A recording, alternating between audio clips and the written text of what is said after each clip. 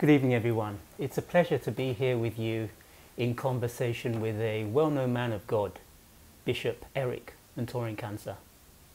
Hello, Bishop. Say hello to the viewers. Hello, viewers. I believe you are all doing very well. Let's find out a little about Bishop Eric and how he began in the ministry. Bishop, could you tell the viewers a little bit about yourself and how you began your Christian ministry? Thank you. I was saved in 1980 and then ordained into ministry in 1985. And since that time, God has led me through different evangelistic ministries, crusades, healing ministries, and church plantings. All these started in Africa, Ghana to be specific. And then the Lord brought us into the United Kingdom as missionaries to evangelize and then plant a church. And we've been in the ministry in the United Kingdom since 1992. That was when the Living Friends Baptist started in Edmonton. So, Bishop, it seems that you've led a very interesting and varied life. As this is now the season of festivities, what does the Bible say about Christmas? Thank you again. Yeah, Christmas is a time that the Savior was born into the world in a miraculous way. Before Jesus was born, as a matter of fact, according to the Bible, there was no hope for humanity. And God worked it out for his own son to be born so that through him our sins can be forgiven and mankind can start a new relationship with God. Nowadays, lots of people talk about Christianity and talk about the Christian life or walking with Christ. Bishop, can you tell the viewers, what does this all mean and why should we pay any attention to it? It's all about Jesus Christ, our Lord. It's about his life. It's about the birth of Christ. It's about the example he came to give mankind so that through him we can get back to God. Christianity is about the death and the resurrection of Christ. Christianity is about reconciling with God. Christianity is about love in demonstration.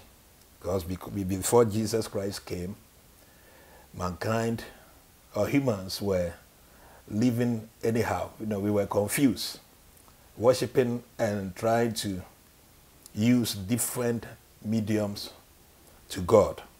So Jesus Christ himself, who was God that came in the flesh, came to show us the way so that by identifying with Christ, you can link up with God the Father. So I see Christianity as a means of redemption, forgiveness, and then hope for the future. I see Christianity as a means of burying yourself in the holiness of God through Christ. And Christianity is also the response to human need. That is the only way we overcome the confusion in whether to worship God through stones or through trees. So when Jesus came, he said, I am the way, the truth, and the life. No one can get to the Father unless by me. So Christianity is very important for each one that want to connect with God. So, Bishop, if I want to connect with God and I pray to Jesus Christ for him to become my personal Lord and Savior, what will happen to me? When someone wants to walk with God and the person prays to Jesus Christ, a new life begins. According to the Bible, in John chapter 1, verse 12, as many as believed in him, he gave them power to be called children of God. So a new life begins when you are born as a baby in the Spirit, the moment you believe. When someone prays the prayer and gives his life to Jesus, it means that a change of position also takes place. The Bible says in Colossians, one who accepts Jesus or prays to Jesus to accept him into his life is translated from the kingdom of darkness into the kingdom of life.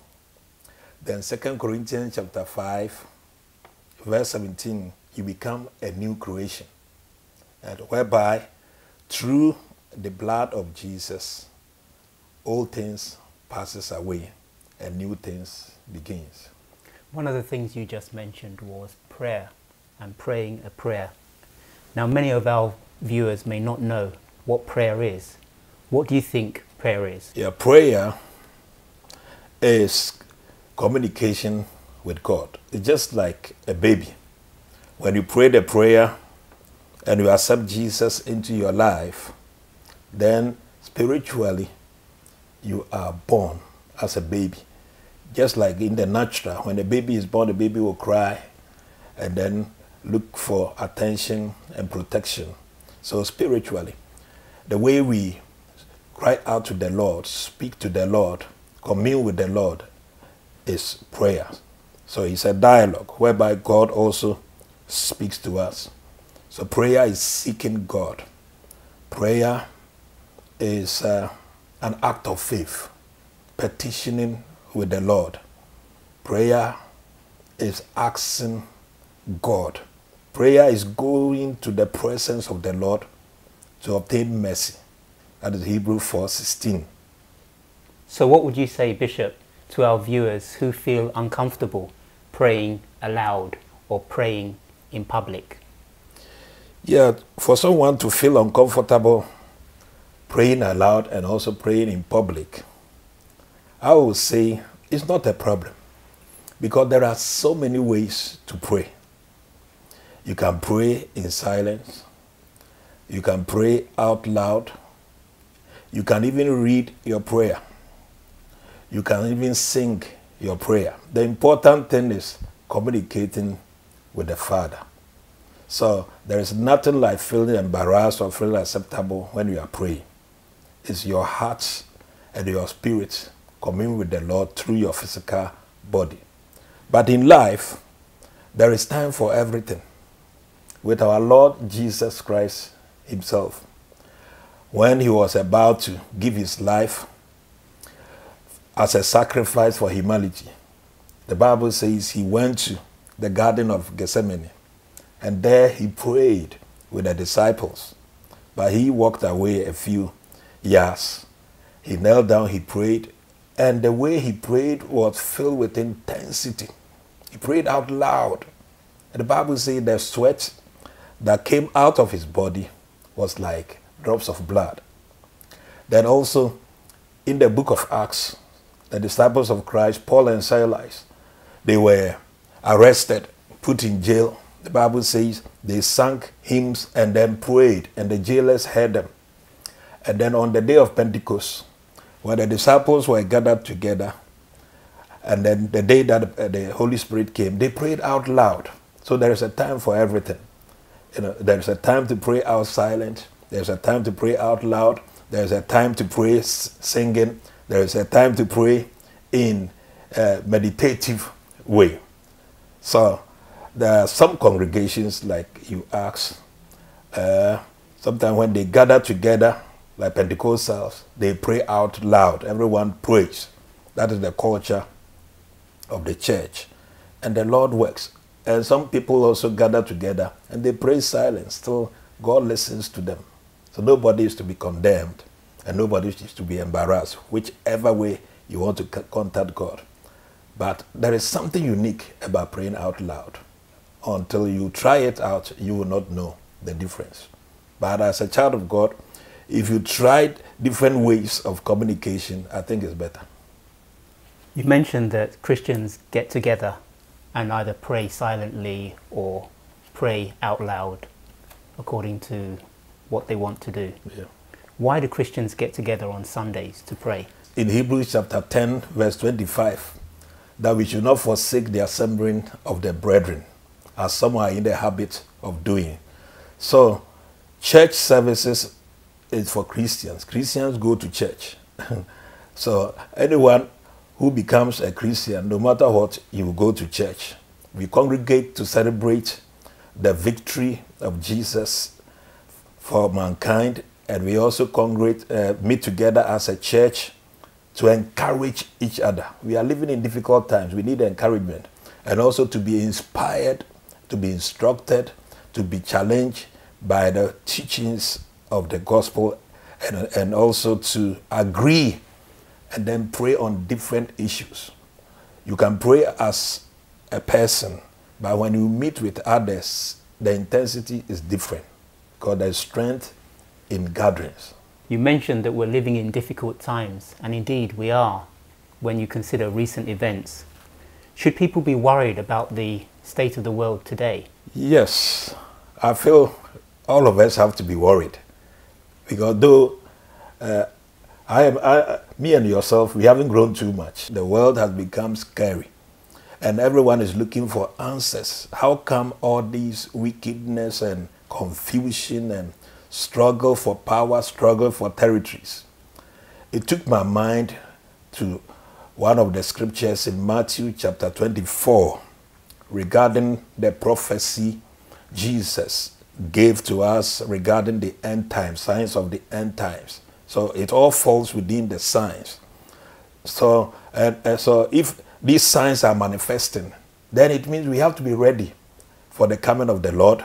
If these signs are manifested, it means we have to believe and be saved, because anything can happen. People are dying everywhere.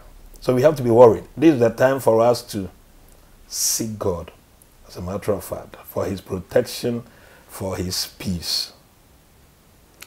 Christians are always talking about the good news. What is this good news? What's it all about? The good news is about Jesus, who did not deserve any punishment, but because of the love of God for us, he was punished for our sake. Therefore, God says, come to him as you are. No matter what you have done, he will forgive you and then make you his child. It's a good news. We were supposed to die, but the Lord made Jesus Christ die for us. It's a good news. We are sick. He became sick so that we can be healed. It's a good news. So the good news is the work Jesus did for us and the benefits we can receive if we believe.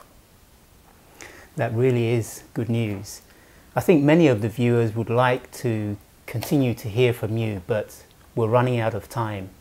But in parting, what would you like to say to the viewers at home?